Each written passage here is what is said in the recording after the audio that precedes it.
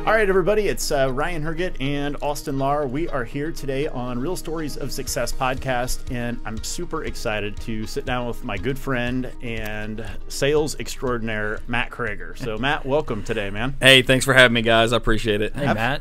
Absolutely. Hey.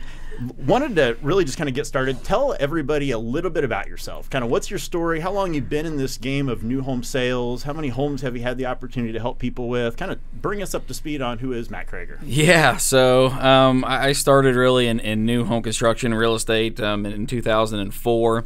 Arbor Homes I started, which is who I work for now, and will hopefully work for until they make me leave. But I've been with them since really 2005. As a sales manager for them. I've done somewhere in the neighborhood of around 1,600 homes for the company. So holy cow! Yeah, I've done a few. So it's really what my passion is. I absolutely love talking to people, showing them houses, getting them in the home that's going to work for them and their family. So it's what I absolutely love to do. That's awesome, man. Well, I know most people out there already know who you are, right? 1,600 homes, that's an enormous amount. Maybe the best I've ever heard of. That's actually larger. I want to consider this real quick. That's larger than the town I grew up in. We sold more homes than the entire town of Hooper, Nebraska that I grew up in. That's insane, man. You figure 2 to 3 people a house? Oh my God, that's a small village right there. Yeah. It's definitely a lot of houses, but worked hard, and it's definitely, like I said, been my passion, so I truly enjoy it. Well, that's something I really kind of want to dive into, because you do work hard, and everybody, I think most people think that they work pretty hard, but your definition of work hard is so far above what I think most people's definition of hard work is. And I'm going to give everybody an example of that. But I can text Matt Kraiger on 9 o'clock on a Sunday morning. I'm not saying do this because he probably hates me telling stories like this. No, go ahead. But truly, in this business, it's all about speed of response, because buyers in today's real estate market, or any real estate market, they're not interested in waiting around for an answer. And you go out of your way to provide that answer quickly and efficiently. So tell us a little bit about that. I mean, what is it that has helped you do that? Because I know a lot of people that have been in this in the sales world or the new home industry for a long time, and nowhere near have achieved that level of success.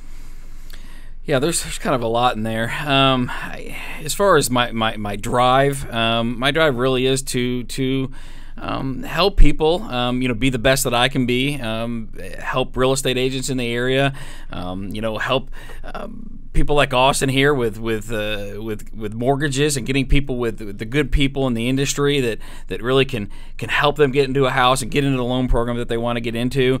It's really overall just my entire driving force is to truly just help, whether it's Ryan on the real estate side, or Austin on the mortgage side, or me over here at Arbor Homes helping us get people into homes and communities, and just benefit them and benefit us as well too. As far as just kind of taking calls whenever I can, whether it's a text message, email, phone call, usually if I'm up, I'll answer. So it is the kind of the world that we live in. People want a fast response. It is truly.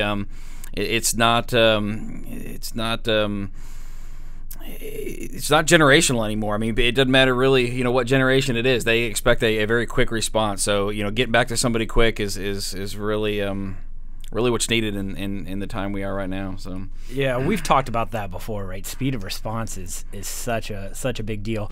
So a bunch of our audience out there, they're probably thinking, hey, there's no way I'm gonna ever be able to get to a Matt Kraiger level. Walk us through the beginning. How'd you get started?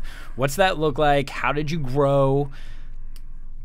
Yeah, So I was actually going to school to be a gym teacher. I was kind of bartending in the evening times. Really, was trying to figure things out still in my early years.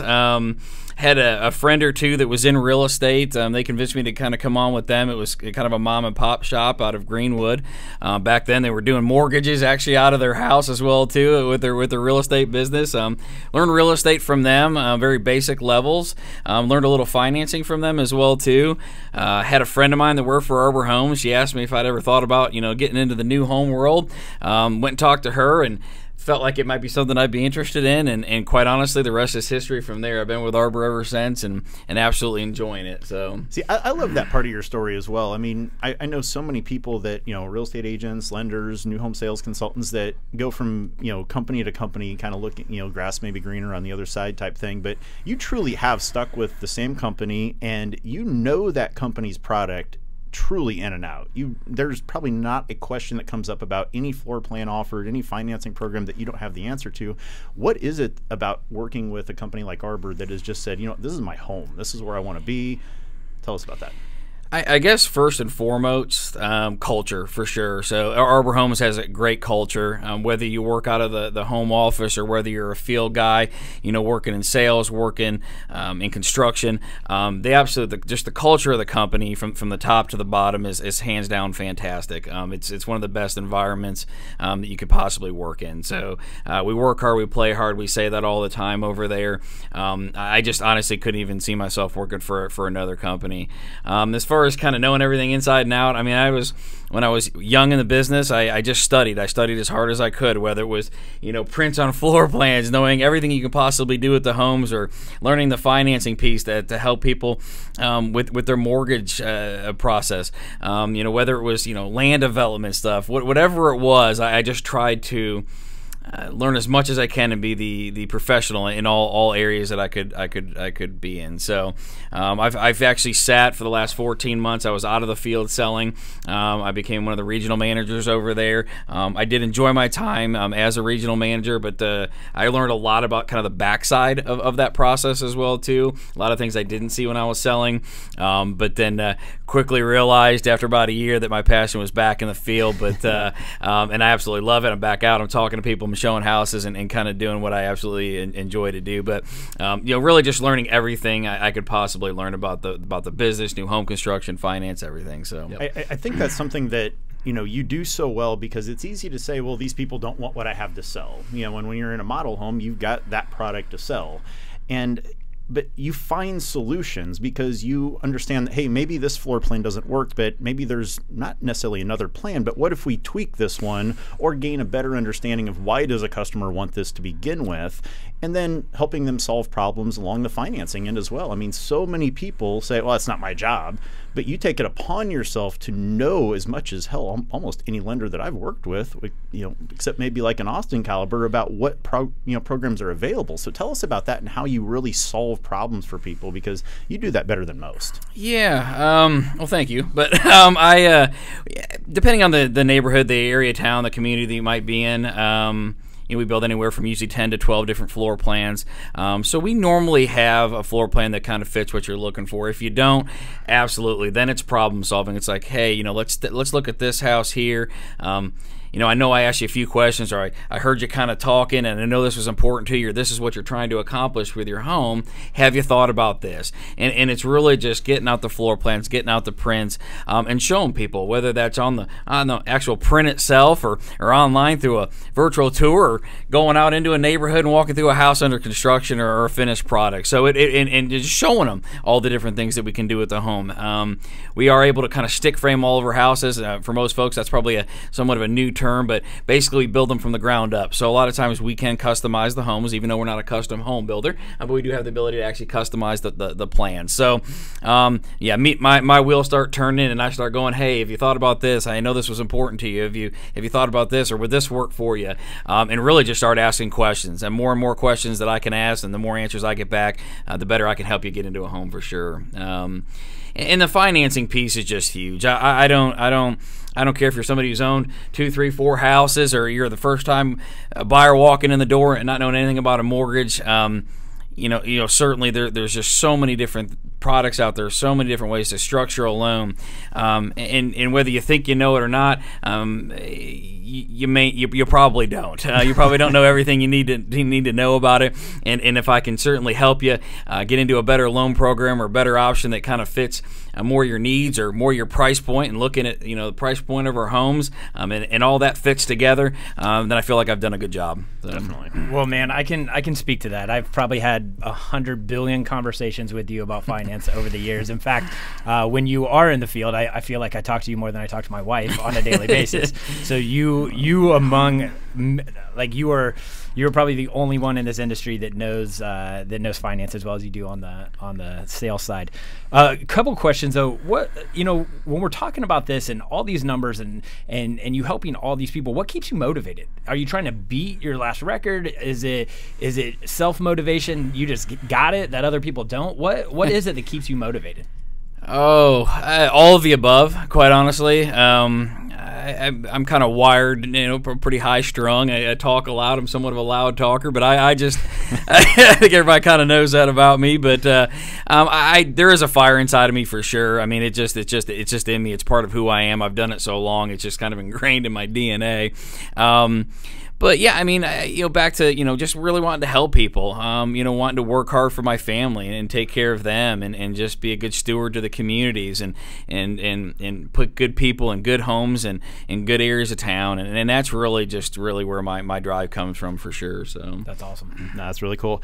You said something just a few minutes ago, and you talked about asking questions, and this is, this show is all about providing practical, actionable takeaways for people to help them do things that they've never done.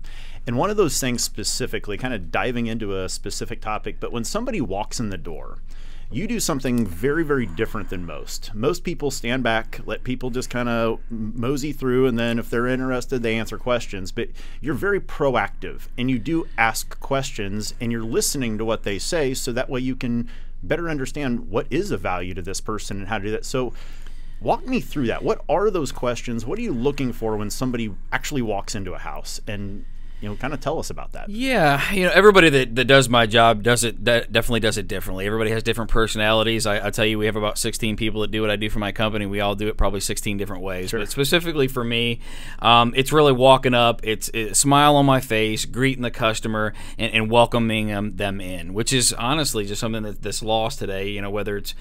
Whether it's in real estate, new home construction, or you walking into a restaurant, just that friendly, inviting atmosphere of a smile on your face, shaking their hands and looking them in the eye. That's really where it starts. And honestly, usually at that point, I'm probably not even necessarily talking about the houses or what we do right off the bat. I'm just getting to know them a little bit, asking them their names, talking to their kids. Hey, it's a nice day out, or the car they're driving out front, whatever it may be. I honestly just want to get to know them. If I can get to know them, that's going to truly help me help them get into a home or the right fit for them. So, really from there, a lot of times it's just kind of a quick overview of what we do, who we are. I don't try to make it long or lengthy. People want to start to see what they just walked into, so I'll give them a quick overview and usually follow them into the house, give them some quick talking points, and I'll usually then at that point kind of let them walk through and do their own thing, so I'm not standing over them all weird and wondering what this guy's just standing next to me for the whole time. So you're not pointing out the obvious kitchen right here. Yeah, hey, that's the kitchen over there. Yeah, we can see that. So I'll kind of let them do their thing, and then I'll normally kind of follow back up with them. A lot of times they're going to have questions at that point, and then I can start kind of diving into to more of what we do and more of what we can accomplish for them. But that is truly how I do it. A little bit more of a standoffish at certain points, and a little bit more engaged in others, and like I said, just a friendly face and trying to help them out. So, is there any specific questions? Kind of diving one level deeper with this, but I know for me, when I'm talking to people on the phone or even having a conversation face to face, there's some specific questions to kind of dig another layer deep to kind of better understand what's the real motivating factors. Sometimes it's maybe somebody walks into a house and it's like, hey, what brings you guys out today? Or, is this your first time here? Or kind of, bring me up to speed on what's going on with your home search. Is there anything specific for you, though, that you're asking to really, you get that customer that's not wanting to be engaging that, kind of helps open the conversation along? Oh, I would say it definitely varies, person to person for sure how I attack that. I mean, you have some people that'll tell you their entire life story right off the gate and everything they're wanting to do and look at, to others that just don't really want to open up to you, and everywhere in between, and I'm perfectly fine with that. A lot of times my very first question just simply is have you ever been into an Arbor Homes community? Have you been on our website? Have you looked at our product? Just really start with the basics. Mm-hmm. From there, I'm going to try to find out maybe what their current living situation is. Are you renting? Do you currently own? What don't you like about your current house if you own a home? There's probably a reason you're standing here with me. If you don't like your current living situation, it may be anything from storage or family dynamic change to just moving across town for a job. So it's really just like you said, diving into that next level for sure, and just really trying to find out maybe what they don't like about their current living situation, maybe what they've seen as they've drove around, whether it's looking at existing homes or other home builders, and just trying to find out what their likes, dislikes are, what if they have any current pain, really just trying to kind of get them out of that situation. So for sure, man, I hope everybody listened to that right there, because there was 6 different talking points and questions that any salesperson can literally use in almost every situation that you just laid out right there. As far as uncovering pain, tell me, bring me up to speed on where you're at. What have you done? Are you familiar with us? Dude, those are all questions that I think any salesperson that's working in the new home industry, selling anything, can really take away from. So hit rewind on there, hit the back 15 seconds and listen to that, because there was so much gold that you just shared there. So I appreciate that. No, absolutely. Absolutely. Well, speaking of that actually leads into the next question. Let's talk about somebody out there that might be newer, right? So you've been doing this for a long time. Someone that's brand new, could be a lender, could be new home sales, could be a realtor. If you had to start all over again, you got 90 days. What is Matt Kraiger? Wow. Knowing what you know right now as part of that. Yeah. So you get all this 20 years of wisdom to tap into. But man, what's first? Wow. If it's a new home salesperson, I guess I'll start with that because it would change if you're going to be a loan officer, if you're going to be a real estate agent. My answer would probably change. But specific to new homes, which is what I do, I would learn the company that you're going to be working for. I would learn that in and out. I would learn the culture, learn the background, learn the history. Then really from there, I would learn the neighborhoods that they build in. I would learn the floor plans, just the very basic stuff. So when somebody comes in the model in the office, and they start asking you very basic questions, you can answer those. You don't have to be an expert right out the gate. You're not gonna learn everything that you need to know in 90 days. Anytime I've ever done any kind of training with anybody, I usually tell them, it's honestly a solid year before you kind of get your bearing straight. You get everything clicking. You get the words are flowing out of your mouth the right way. It's much more natural, and you're starting to answer a lot of questions, whether they're basic or much more in depth. So I would say it takes a solid year to kind of have it all click and really learn what you need to learn as you're moving somebody through the process. But coming back specifically, floor plans, neighborhoods, the very basic stuff. Learn the pricing. Once you have that down, you can talk to people. And really all it is in the sales, whether it is as an agent, whether it is as a loan officer, is talking to people. Best advice I can give you too is have fun. Absolutely have fun with it. I've seen so many people, and I know it's hard when you're new, just focused on answering the questions and what do I have to do next and where is this going and am I doing the right things, am I saying the right things, and you're going to worry about that. But I would say try to keep in mind, keep a smile on your face, keep it light, and have fun. I'm a big goofball, quite honestly. When I'm out talking to people and showing houses, I absolutely love what I do, and so I really just try to have fun with it. So I would say if you're somebody who's new, and like I said, whether you're a loan officer or a real estate agent, just have fun with it and learn the basics. That'd be my best advice, honestly, from the beginning. So takeaways on that, what I heard was find a great company and believe in it, right? Get your foundation together, that you can build on, and have fun. Man, that's summed up pretty well. Yeah, absolutely. So I want to circle back on something that you talked about just a little bit ago, and that's, you do things at a very different pace and also very differently than a lot of people do.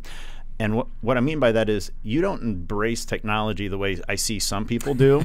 You do things very old school, and I mean that in a very positive way because I've gone back to paper and pen in many areas of my life now. He's mastered it. Dude, but you do things in a way that is efficient, is orderly, you have systems, you have processes, but you don't always use the latest, greatest technology. Tell us about technology and Matt Kraiger. How do you use it to be more efficient in your business? Thanks for pointing that out, Ryan. No, I really don't. I was actually I had a gentleman shadowing me yesterday, and he was asking me some of those kind of questions, like, what do you do? How do you follow up with people? And, what technology do you use? And I was like, I'm pretty old school in that regard. I'm still a guy who will pick up the phone. I'll call you, check in with you. I'll drop the email for sure. I even do handwritten and cards still, even after all these years in the business. I'll sit down and it doesn't have to be lengthy. Just a short, handwritten card. Thanks for stopping in. Thanks for purchasing a home with us, whatever it may be.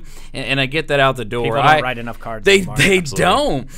With all the new technology, you've got everything from e-cards to virtual tours with yourself in them and all these different things that people use, and I really don't get into any of that. I am very old school in that regard. It's the handwritten cards, it's the email, it's the phone call or text message a lot of times these days, and that's how I approach it. I really am old school in that regard. So, but I love that though. Not to interrupt what you were saying, but I absolutely love that about you, because I see so many newer salespeople, and I find myself getting into this trap sometimes too, where I am so enamored by the shiny object over here. Oh, there's a squirrel over there, and I want to chase that latest greatest thing.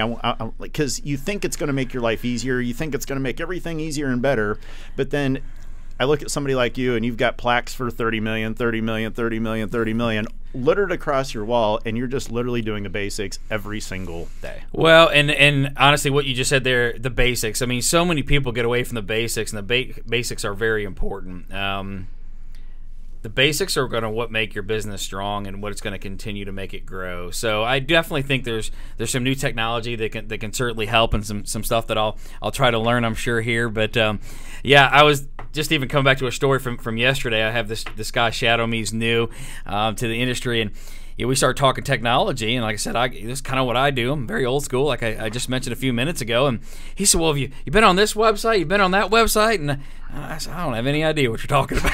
I said, I don't know. I'll check all that out. But no, I pick up the phone and I'll write the card. So, but I'm sure there's definitely some stuff out there that can help me. But I am very traditional in the regards of how I handle my business. And then there is even a finance aspect to that as well. I know most people use calculators, they use spreadsheets, things like that when they're running payments or qualifying people and looking at different loan programs. I'm still the guy that grabs my pen and paper and a regular calculator. And I will qualify somebody with that. And I probably will never change that about myself. So it is how I learned. It is what I will stick with for sure. And I think too, if you can show people, if you're asking the right questions and you're writing it all out and you're running through different programs and you can show them that and learn kind of the more old school way of doing things, there's some credibility in there too. I think people will know what you're talking about. So if you versus just, hey, you're clicking some buttons and here you go. So, but I definitely think it's important to learn all new technology and some of the older traditions with how you do things. So, well, let's talk about this.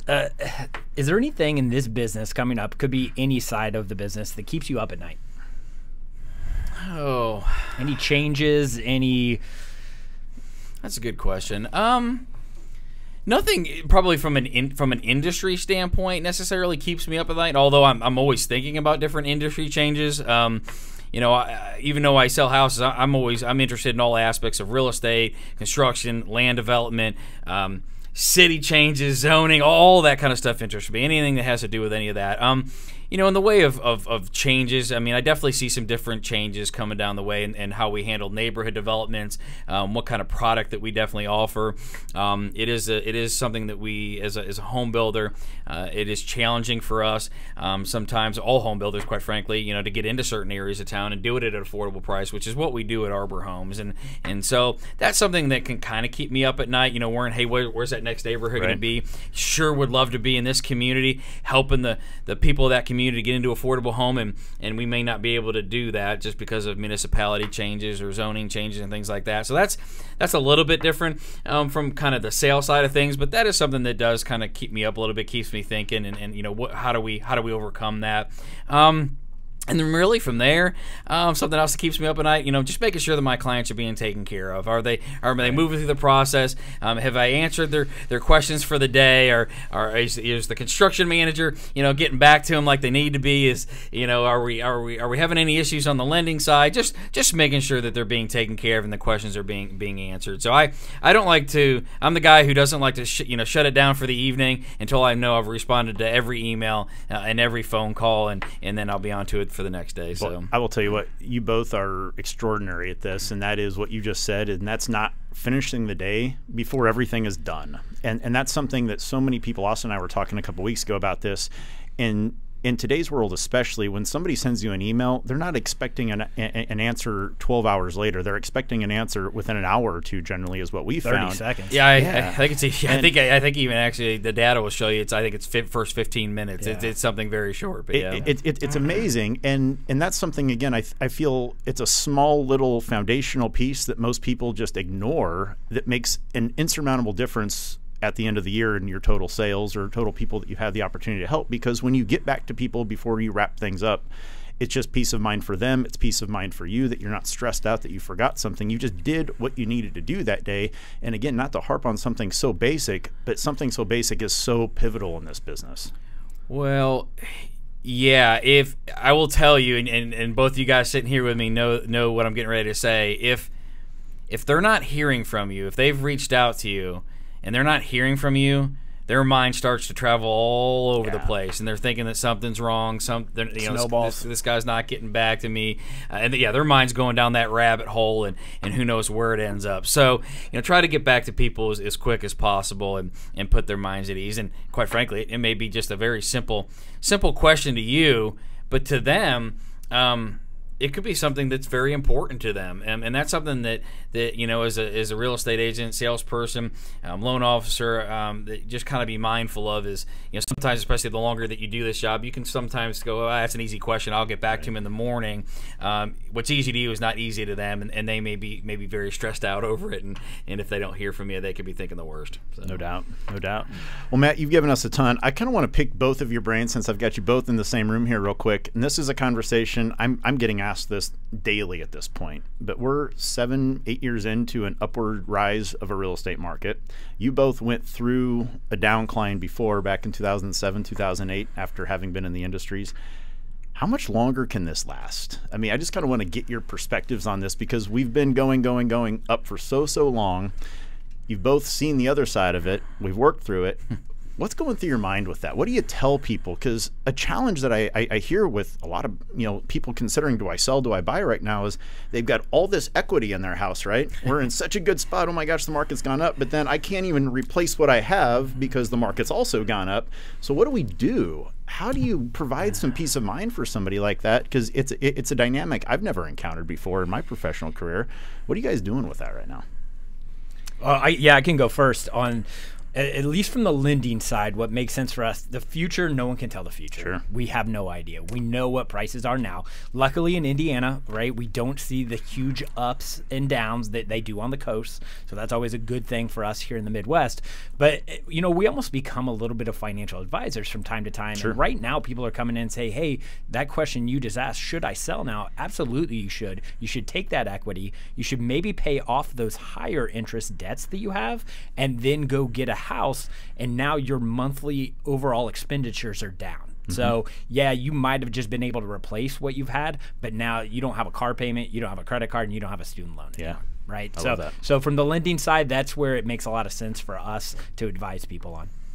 What do you see, Matt, from helping somebody get from one house to the next right now? That's they're just different moving parts than there ever have been before with that, at least in my lifetime. Yeah, there is. You have a lot of different scenarios happening out there right now. Like Austin said, we don't have the high and low swings like you do on the coast or even really down in the southern United States these days. Quite honestly, Indianapolis MSA is a very affordable market. It still is a very affordable market. If you've lived in Indianapolis for a long period of time, it may seem like the market's gone crazy and the prices are out of control. But quite honestly, they are very affordable. Just a quick story. I took a phone call yesterday from a gal, and she mentioned that hey, I'm moving to Indianapolis. Don't really know the different areas of town. Kind of give me just an overview of Indianapolis, different areas and price points and things like that. And I start going through my normal spiel, and I'm talking different areas of town and different price points. And I say, well, this area of town could be a little bit more expensive. We're kind of in this range here, but over here is a little bit more affordable. And here's this price range. And she goes, Matt, I'm from Alaska. She goes, and quite honestly, everywhere you're talking about is extremely affordable. So compared to where I live, and I said, okay. So sometimes you forget about those things when people call from outside the state of Indiana. But prior to the downturn, Indianapolis at one point was up to about a 15,000 permit market. We stay steady right around 9, 10, 11,000 permits in a normal moving market from the new home side. Really, since the downturn, we've not really hit over about 6,300 permits. And what you're talking about there, just for people that may not be clear, but back in the 2005, 2006, there was 15,000 new homes being built in Indianapolis every year. Is that correct? Correct. Yeah. Sorry. Okay. So for every permit is equal to a house. So we were up to about 15,000 homes. Like I said, during a normal, just steady year, you're 9, 10, 11,000 homes per year, and we really haven't hit over about 6,300. We'll see where we end up this year.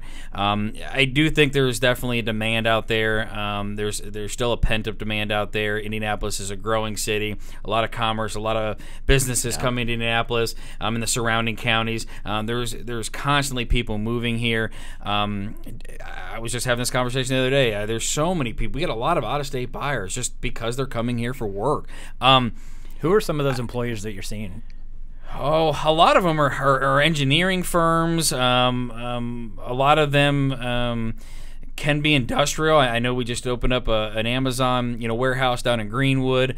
A lot of tech stuff, believe it or not. I've seen.